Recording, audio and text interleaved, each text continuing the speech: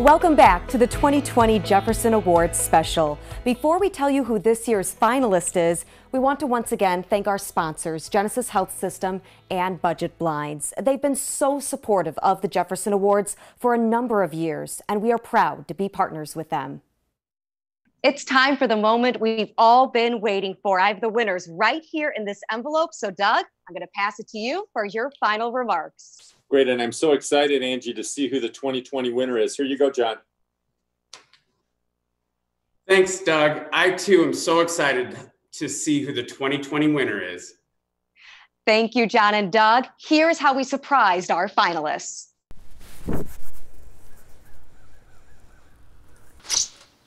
Hi, girls. Hello. How's it going? It's so nice to see you. I am delivering gifts to all of our 2020 Jefferson Award nominees. So I have a gift for you. It's a bunch of donations to your nonprofit, Closet for Closet. But open it up because there's a special item on top for you as well. Is it the dog? No, I'm joking. Oh, there's another one in there.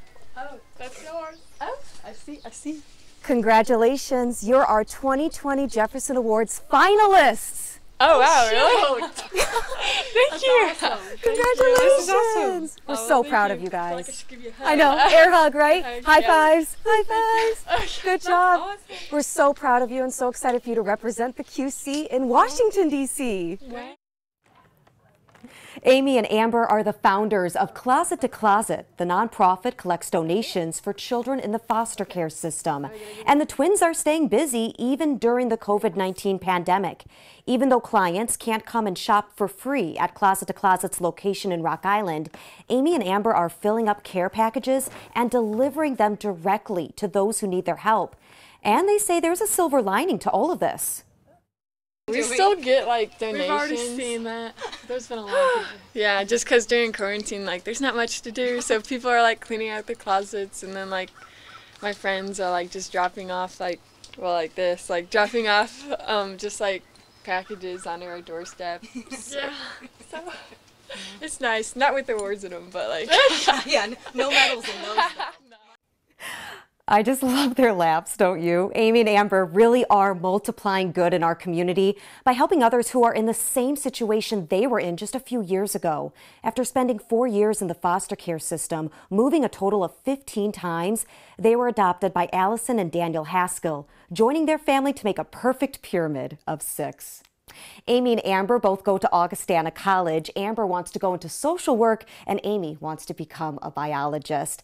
And we promise to bring you updates when the National Jefferson Awards ceremony takes place this fall. Congratulations to them and to every single one of our 2020 Jefferson Awards nominees. An incredible group of people multiplying good in our community, proving that one person really can make a difference. If you'd like to learn more about their missions, go to WQAD.com, click the As Seen on TV tab. And do you know someone who could be our next nominee? We're getting ready for Season 7, so if you know an unsung hero who is multiplying good, you'll also find the nomination form at the same spot on our website. Thank you for joining us for our 2020 Jefferson Awards special. I would also like to thank photographer Juwan Arrington, director Bill Dabelaire, and graphics artist Jordan Martinez for helping me put this program together. It has been an honor to tell the stories of these incredible people in our community, and these stories need to be told now more than ever. I'm Angie Sharp. Have a great weekend.